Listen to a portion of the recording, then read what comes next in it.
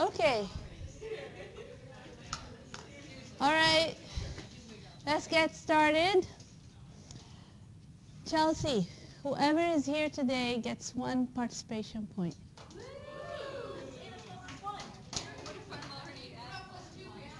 Huh? Well, that's the +2. Is the participation point is a +2, isn't it? What? What's the confusion? What a participation is a 2. It's worth 2. Those of you that already reached participation will just get +2. Yeah. Yeah. All right, but that doesn't mean you don't participate today. Okay. Let's have some recap questions so that we try to remember where we were last time before continuing the lecture. And anyway, you did the lab, so you're very familiar with the topic already, but let's keep going. If 2 acids have the same concentration, do they always have the same pH? I want new faces. Okay, so Amanda volunteers Danny.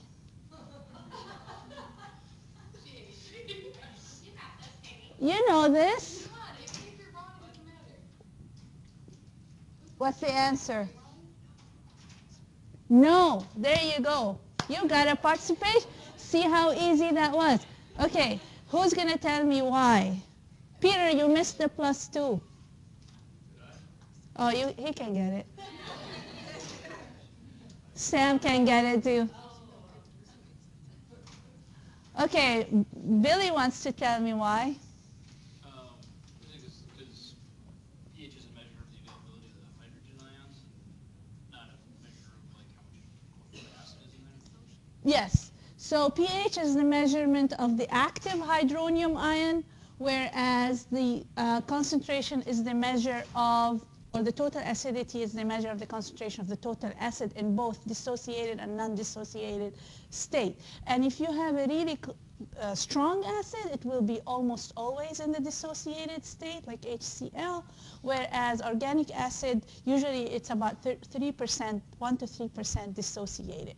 So pH does not mean, same pH does not mean same concentration. What does titratable acidity affect in food? Paul? Flavor, yes. It impacts flavor and it's also an indication of maturity. Good. What does pH impact in food?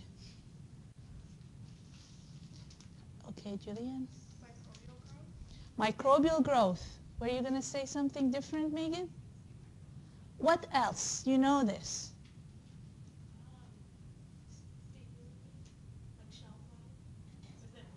Same. Enzyme activity. Other chemical reactions can also happen. So enzyme activity, disulfide linkages can happen at high pH with high temperature. So yes, pH impacts characteristics of food and safety of food. What is pKa, Sam? You were going to say that? Oh, you're going to ask a question.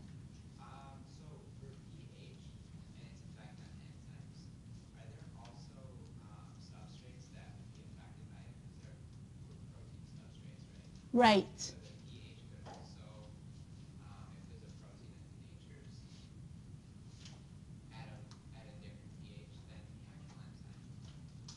That's a very good and thoughtful question. I like it. Yes, it impacts substrate, especially in the protein where different charges will have different charges. And if the protein has different charges or it gets denatured, it might impact how the enzyme is going to work upon it. Yes, very good. Thank you, Sam. All right, so what is pKa? Go ahead.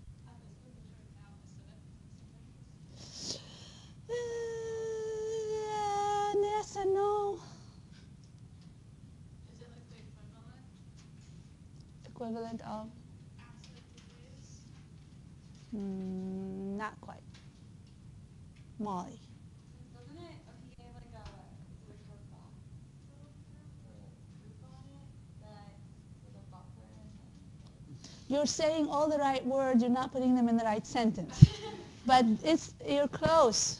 It's the pH at when association and unassociation is at equilibrium. Bullseye, yes.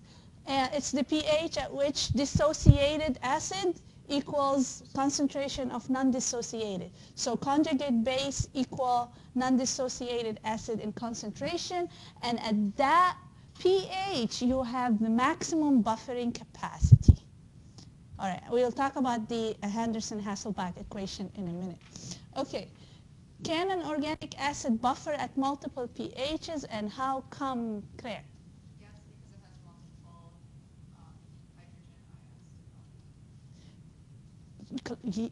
Partially correct. You were going to add something? Multiple pKa's, depending on carboxyl. So yeah, we'll combine both answers together. When you have multiple carboxyl groups, and not all organic acids have multiple carboxyl groups. Citric acid has 3 carboxyl groups, and each carboxyl group will have a different pKa. So yes, it will buffer at 3 different pHs. Acetic acid has 1 carboxyl group, so it will have 1 pKa, so it will have 1 place where a hydrogen is donated, so it will have 1 buffering capacity, or 1 buffering pH. Okay, good. We can continue where we left off, and I think that was your last slide last time. And we were defining what titratable acidity was. And it's a measure of the concentration of the acid, again, whether it's dissociated or non-dissociated, in food. And you do that by titration with the base, and you've all done the lab, so we did that on beverages, so you're familiar with it already. And the organic acids that are common in foods are citric, malic, lactic, tartaric, etc. And usually every food will have a dominant one. So in milk and dairy, lactic acid would be dominant. In apple, malic acid. In citrus juices, or like soda today, citric acid. Tartaric acid in grapes. So we always measure titratable acidity based on the dominant acid. That doesn't mean there are no other organic acids, but we just measure it based on the dominant acid. And how we measure it is either we use pH meter like you did in the lab for the apple juice, or determining the endpoint with an indicator dye, like the phenolphthalein indicator that we have used in lab. Okay, so let's talk a little bit about the buffering principle. The buffering principle by definition is when there is a resistance for a pH change. And that happens when you have a weak acid and it is present as non-dissociated acid, HA, non-dissociated acid, or AH, you can put it either way, and it's salt. We call it sometimes the conjugate base. That means when the carboxyl group loses a proton, it becomes COO minus, and we call that either the salt of the acid or the conjugate base. So both terms mean the same thing. So all food acids are weak, so all of them can buffer. So buffering occurs in food, and this is your favorite equation from now till the end of the semester. Yeah. Okay, so pH equal pKa plus log of concentration of conjugate base over the concentration of non-dissociated acid. So when pH equal pKa, and that's what you defined earlier, Mallory. Okay, concentration of conjugate base equal concentration of non-dissociated acid, you'll have a value of 1. Log of 1 is 0. So then pH equal pKa, you have maximum buffering capacity. Because you have, every time you're titrating a drop of NaOH, the non-dissociated acid is going to give it a proton and resist pH change. Okay.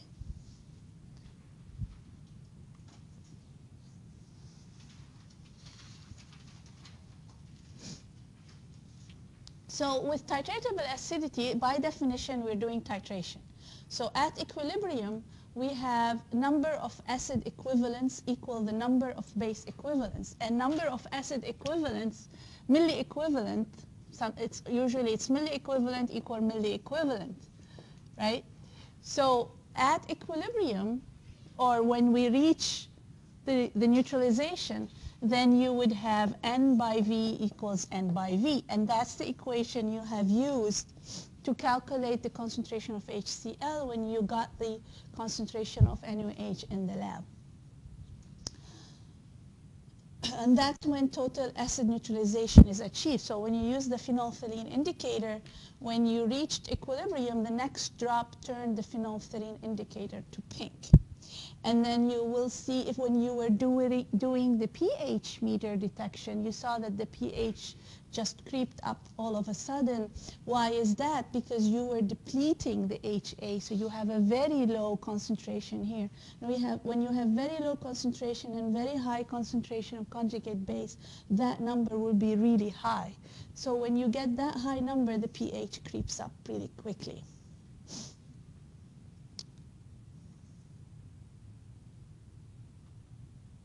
So and you plotted titration curves. So this is an example of a titration curve when you have a really strong acid, when you're titrating HCl, for example. So here you see, no, you don't see a plateau. You see slight changes in pH, and then all of a sudden the pH goes up quickly. So you don't see a buffering zone because it's not a weak acid, it's dissociated, so there is no buffering of the pH. The pH keeps increasing until you get neutralization. So this is the titratable acidity, the titration graph of acetic acid. So acetic acid has one carboxyl group, so you will see a buffering zone around pKa of 4.7. So you see the pH increases and then some sort of a low change in pH, kind of a plateau, and then after you pass the pH of 4.7, then you start seeing an increase in the pH until your conjugate base is much more concentrated than the non-dissociated acid. You see a sharp increase, which is the equivalence point would be the midpoint of that sharp increase, and it falls around 8.2 to 8.4. This is citric acid, so it has 3 carboxyl groups, 1, 2, and 3. So each one has a different dissociation factor. So you'll have a different pKa value. And then you'll see that you have 3 buffering zones. That means 3 plateau area around pKa 1, 3.0, pKa 2, 4.7, and pKa 3, 5.4. So you'll see what you did in the lab, you plotted for malic acid. We were not able to see the first pKa of malic acid because the pH of the starting juice was higher than the pKa of the first pKa. So you probably just saw one between 4 and 5. All right, let's do some calculation. Pull your piece of paper from last time. And apply your Henderson-Hasselbalch equation.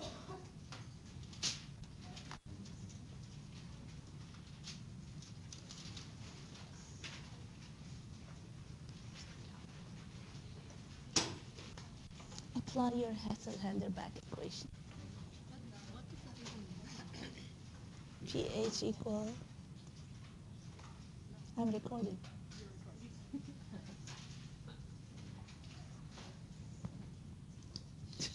That's my daughter.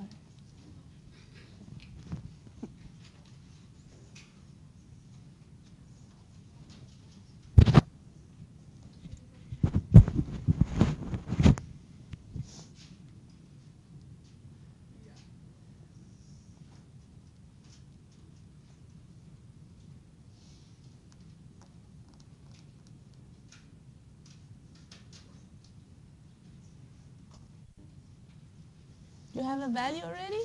You have a question? What? What's your question?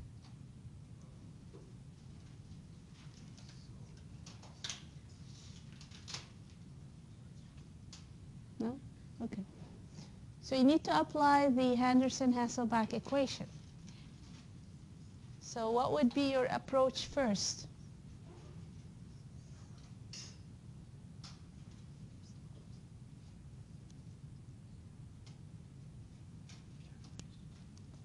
Who is going to be the first? You're done? What is it?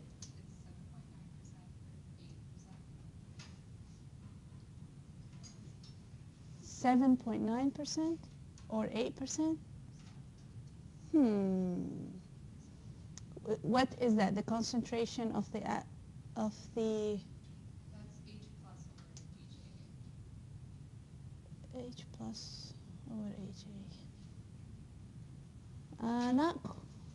Not quite. What do you have, Billy? 6.9%. So the ratio is 6.9%, but now you're after percent lactic acid, the dissociated. Okay? That means the conjugate base of lactic acid. How would you determine that?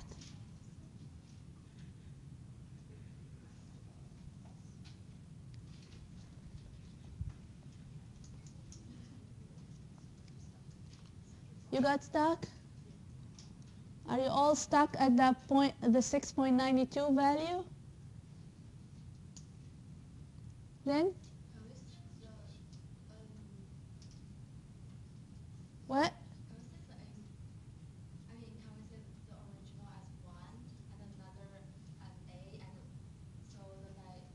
Yes. Yes, what did you get? You haven't done yet? Okay, continue with your thought. Yeah. Yeah, hold on. You don't get participation points. You okay, Billy, you have an answer? Then would it be 93% acid? No. Is this the dissociated or the non-dissociated? That is for, so if you pH minus pKa, Yeah. and then take 10 to the negative value, so it's 4.7 minus 3.86 is -4. So 10 to that is 0.145. Oh, you're complicating things, Claire. You're heading in a complicated, yeah. 14%, but tell me, the 14%, is it the dissociated or non-dissociated? A minus. So No, then you got it backwards a little bit. Riley? Well, is the concentration A minus 5? Okay, let me reveal. Okay, so you solve it and you all got to this point, 6.92. So A minus plus HA equals 1 really, or 100%, right? Together they're the 100% of the total concentration of your acid in dissociated and non-dissociated. So if you say HA equal 1 minus the concentration of A minus, then you substitute. So you're solving for A minus. And then you'll get that it is 0.87, so in percentage you multiply by 100, then that would be 87% of your conjugate base. And that means the dissociated state. You have a question? How do you divide by the log again? I know. How do I divide by the log? So this value, 4.7 minus 3.86, you get the log. So I think you need to do the anti-log on your calculator. You do 10 raised to whatever that number was, 0.84. So to get rid of a log, you raise it by, you put 10 raised to log, and then cancels it out. So then 10 Okay. raised to the number. Can you listen to what Billy said? I'm not sure how your calculators work, but Billy's going to explain it. So to get rid of a log, you got to raise it. You got to do 10 raised to the power of 1 log. Yeah. So then you do that on one side. So then the other side, whatever your number is on the other side, you just raise 10 by that power. So if your number's 0.84, you do 10 to the 0.84. Okay. Did you all get that? You need to know this because if I get you that on the exam, you need to know how you operate your calculator. It's very important that you know how to operate your logs on your calculator. Okay. All right, good. Do we have any questions on this? You do have a question. I don't get how to get from the far right to the top. This one? Yeah, to that. Like, To- how do you get that? How did I get this? No, that. This? Yeah. Oh, so, well, you either, together they are 1 unit, right? The non-conjugated and the conjugated, add them together, that's 1 unit. But we want to get the percentage of it. So 0.87 of 1, what's the percentage of that? You multiply by. The 0.87 from? Yeah. Is you solve for a here. So you do algebra. It's called, take that as x. So you multiply 6.92 times 1 minus this. Okay, let me do it here on the board. All right, so, right, so you have a minus, and you have 1 minus a minus equals 6.92. And then you go a minus equals 6.92 into 1 minus that. And then you go 6.92 minus 6.92 a minus. And then you bring that here. Then you will have 7.92 a minus equals 6.92. So a minus equals 6.92 over 7.92. And then you should get 0.87. Yep. Good? We're all good? Good. All right. So we talked about the rapid increase in pH because you are losing, the concentration is very low for the non-associated acid, so you will see a large or a rapid increase in pH. So we can use a pH meter to determine the endpoint.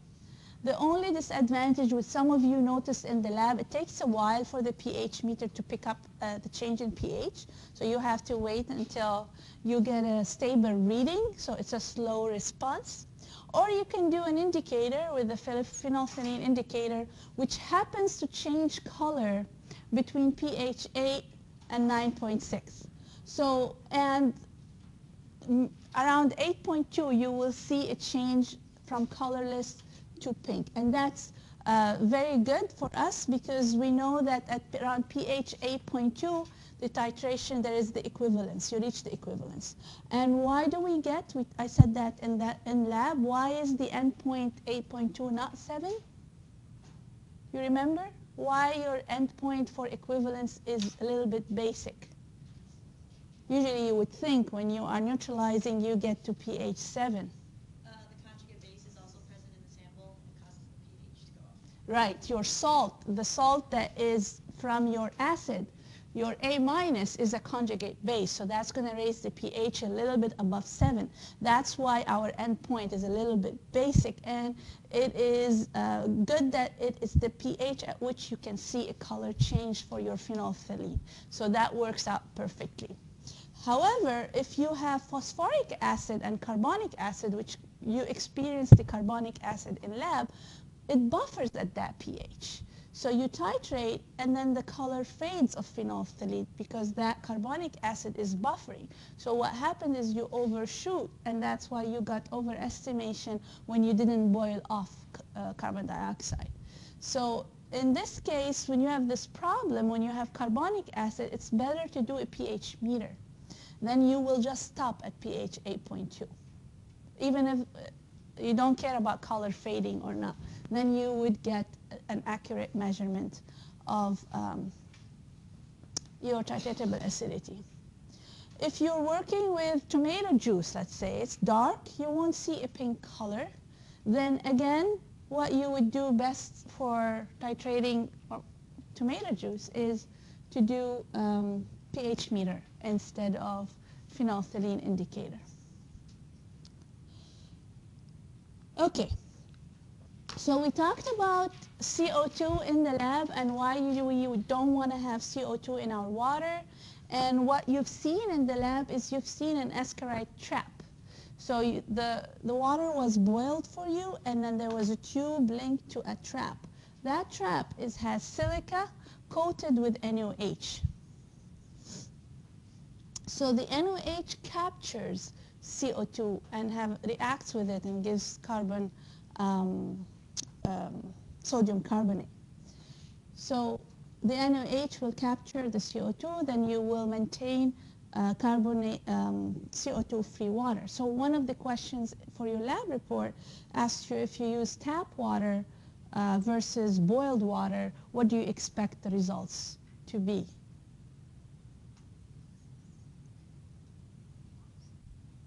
What do you expect when you use tap water versus the boiled water?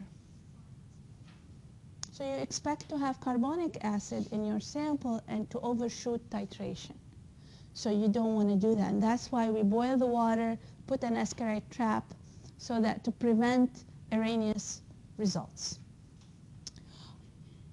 Also, for the standardization of NOH is very important when we want to use it for titration, because if you prepare NOH and let it sit for a while, it's going to interact with CO2 from its surrounding environment unless you flush with nitrogen. If you haven't, the CO2 will react with NOH and give you sodium carbonate, which will precipitate. It's a salt, and your normality will change. If you standardize, you'll get the exact normality.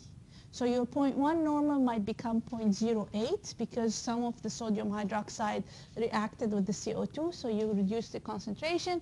But because of standardization, you will know the exact normality of your NUH, even if it was prepared older, like the day before or 2 days before.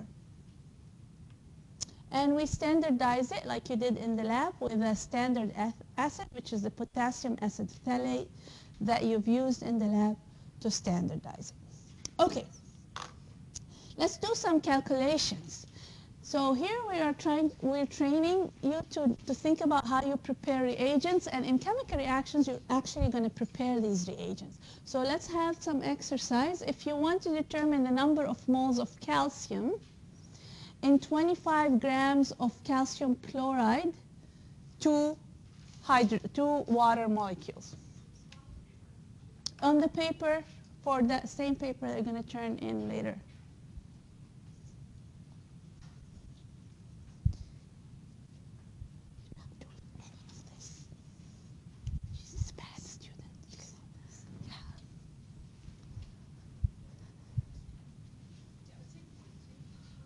What? You have two molecules of water attached to the calcium. It's just, the period is not point, it's just telling you that this salt is hydrated. It has two hydration. Yeah.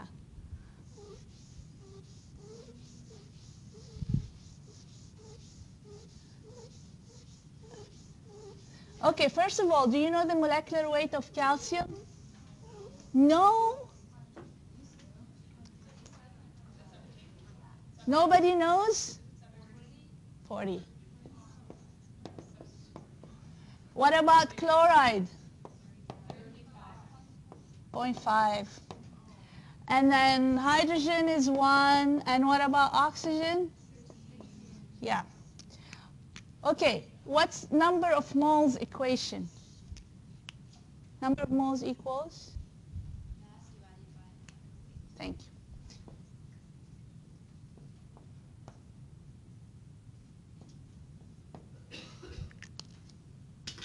Okay. You have it? No? I thought you were looking up that you have it.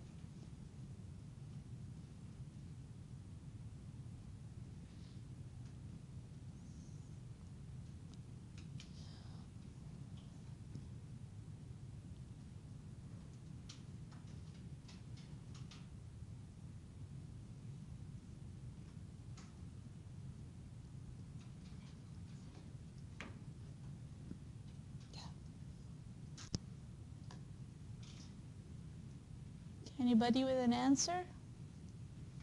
Laura? Lauren? 0.19. You're off by a little bit.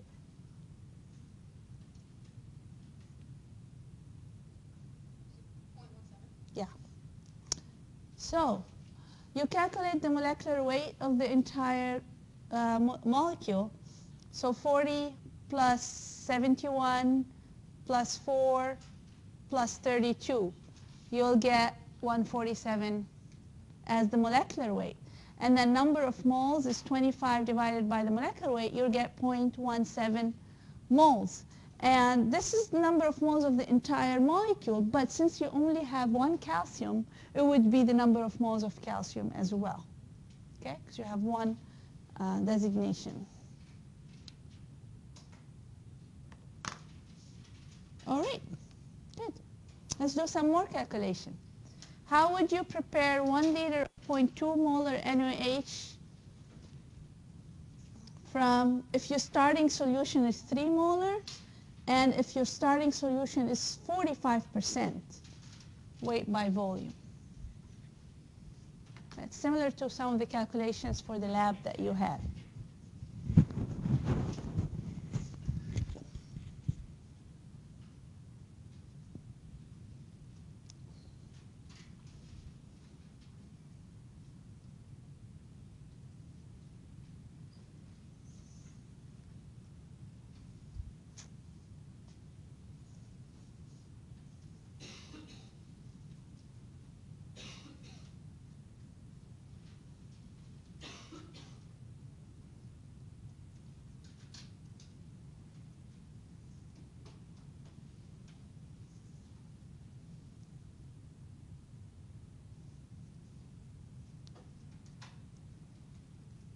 Yeah, no. What? Say that again? 0.07 what? And then what do you do with it? Yeah? No, not how. What do you do with that 0.07 liter?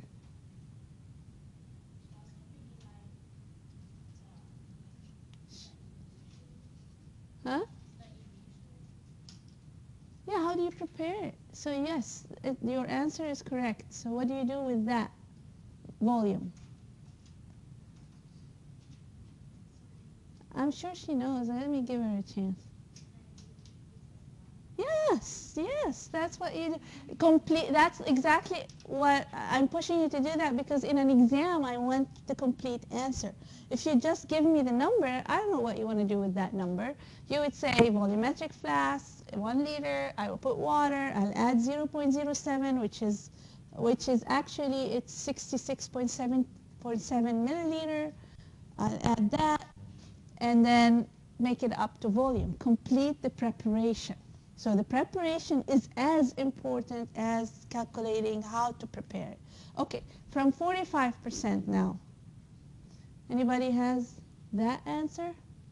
Figure it out?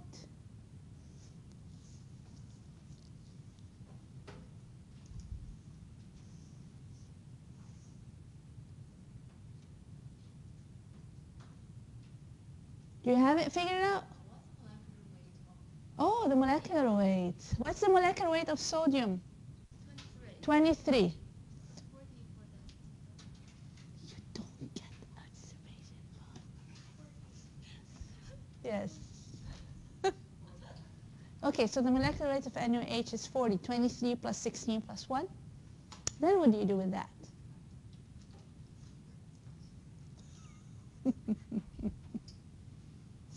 You can't help yourself. You like that? Okay, so 45%, what does that mean? In 100. So it's 45 grams in 100. But when we want molarity, so I want to convert that to per liter, because molarity is number of moles per liter. So I want to make sure I have equal units. So the first thing I want to do is convert 45%, 45 grams in 100 to an equivalence per liter. Then you'll get the math that you need to determine the molarity. All right, so let me...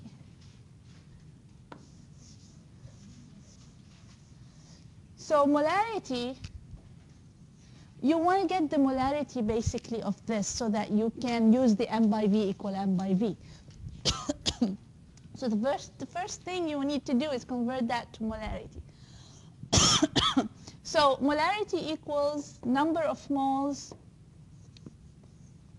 okay, number of moles per liter. So the unit is liter. I want to get number of moles. I want the mass per liter.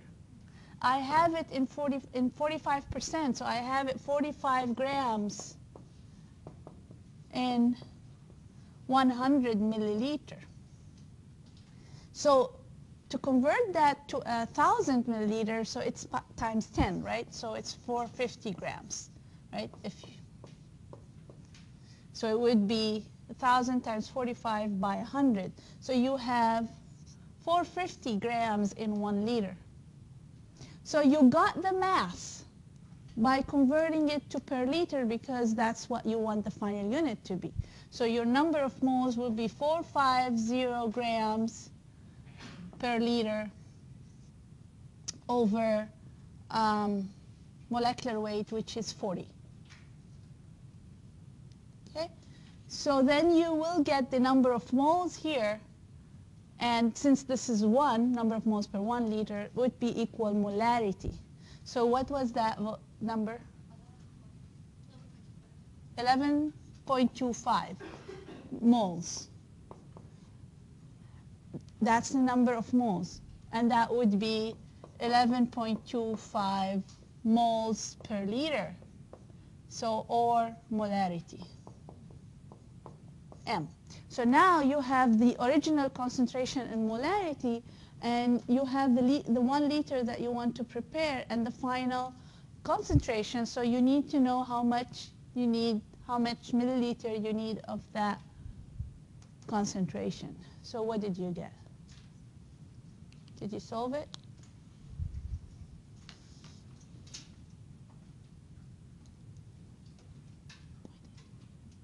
Okay, Billy. You'd have 0.018 liter in... Convert it to milliliter, because it's always easier when you're actually preparing your reagents, so you want it in milliliter. 17 milliliters and 983 milliliters of water. Right. So it's actually 17.8 to be exact. So you would solve it, n by v equal n by v. You get 17.8 milliliter, and then you add to water and make it up to 1 liter.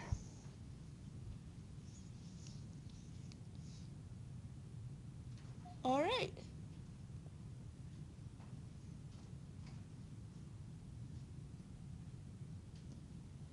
All right. Again, next semester you're going to prepare buffers. Let's do exercise on how to prepare a buffer. Here where you're going to use your Henderson-Hasselbalch equation.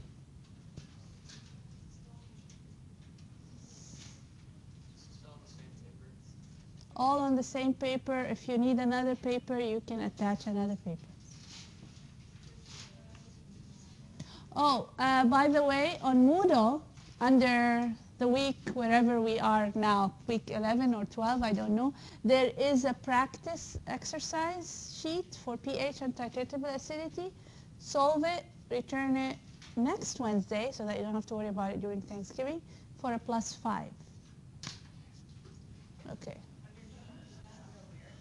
It's either week 11 or 12. I can't remember. Huh? I don't remember. If you go there, you'll find it either under 11 or 12. You'll see it. Okay. How do you start? There are multiple ways of doing that. I have a way. Other people have a way. I think my way is simpler, but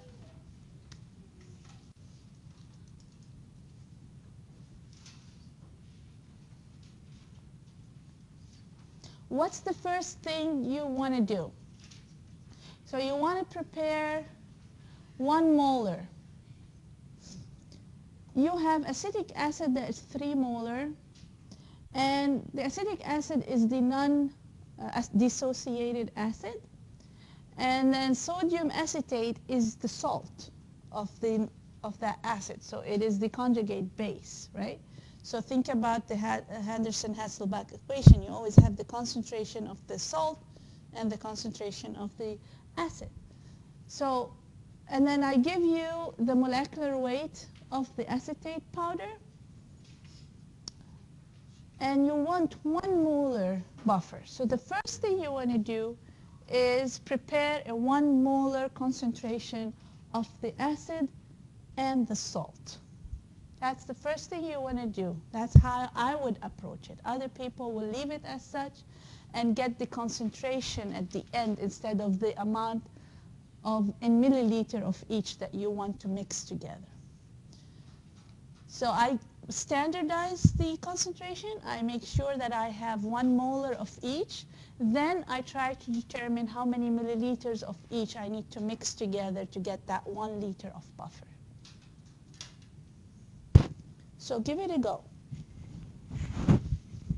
How would you get 1 molar of acetic acid? And how do you get 1 molar of sodium acetate? Start that calculation.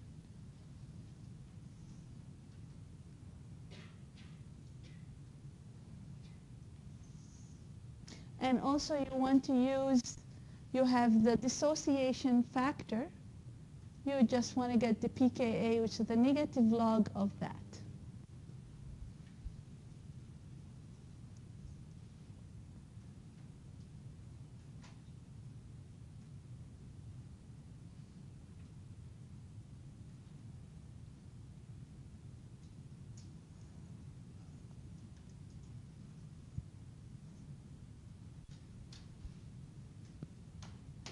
Are you stuck on something?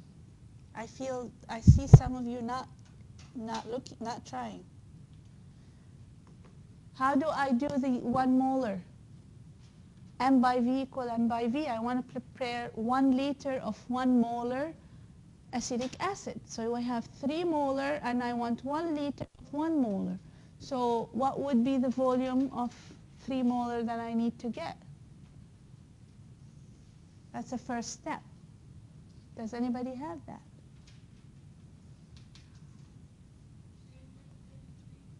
Yes. Okay, so we got that. So we get 333 milliliter of this, and we make up to volume. We got our liter of acid. Now we want to get our liter of the salt, which is the conjugate base. So molecular weight is 82. How much do I need to weigh to get 1 molar? That means I want to prepare 1 mole solution, right? 1 mole in 1 liter. 1 mole here, molecular weight here, to get the weight. So it's basically equal to the molecular weight, right? So 82 grams dissolved in a liter will give you 1 molar. Are we all following? We got our 1 molar of acid and 1 molar of conjugate base. Now, what do I do next?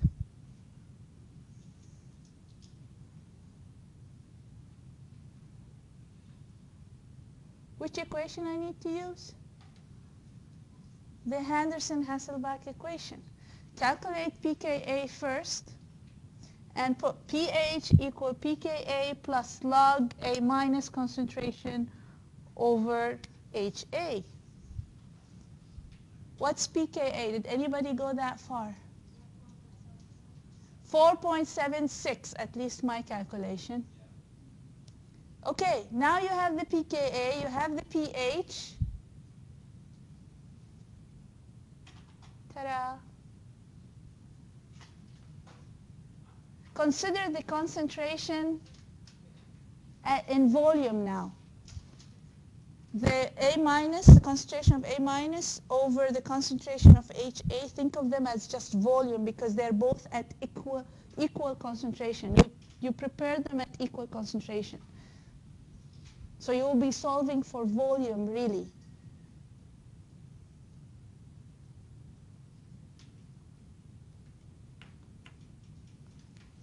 Okay, guys, I see confusion.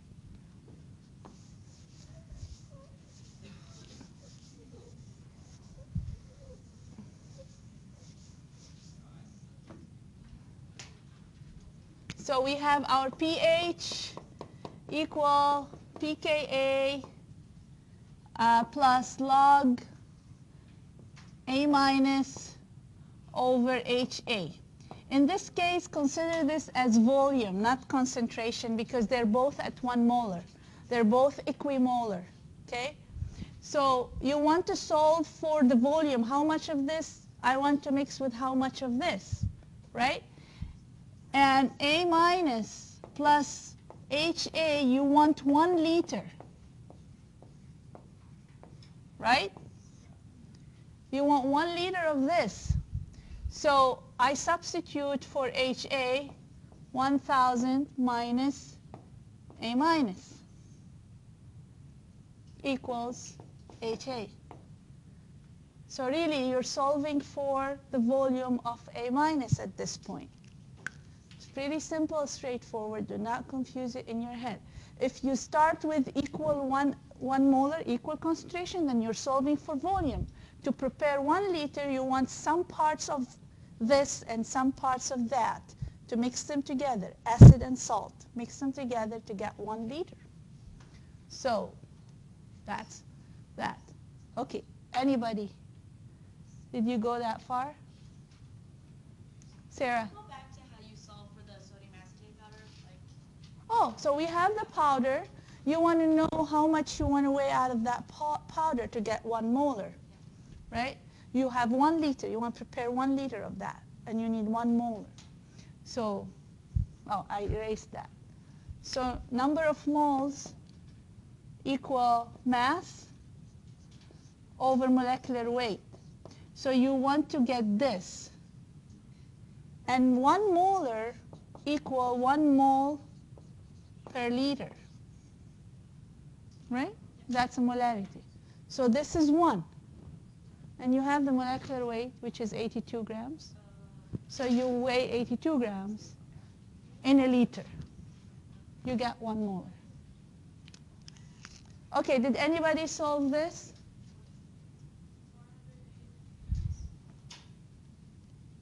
408 mils of what? Of the salt. Then the difference would be the acid. Right? So you will add 408 milliliter of sodium acetate 1 molar plus 592 milliliter of your 1 molar acetic acid. Mix them together, you get 1 molar, 1 liter of 1 molar buffer. 4.6 buffer. Here it is. Here are the calculations. Yeah, take a picture of it. That would be easier since we ran out of time. Again.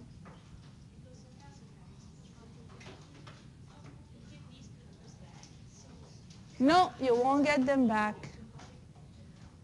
You won't get them back.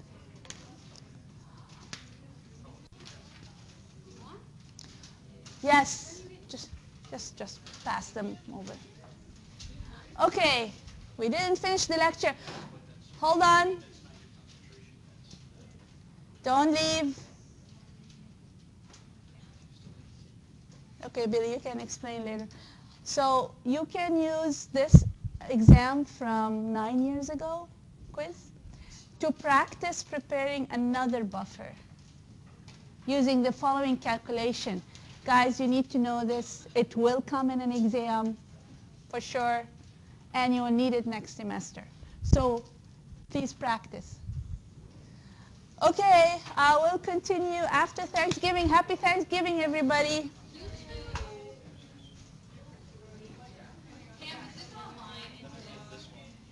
What is? The slide, lecture slides?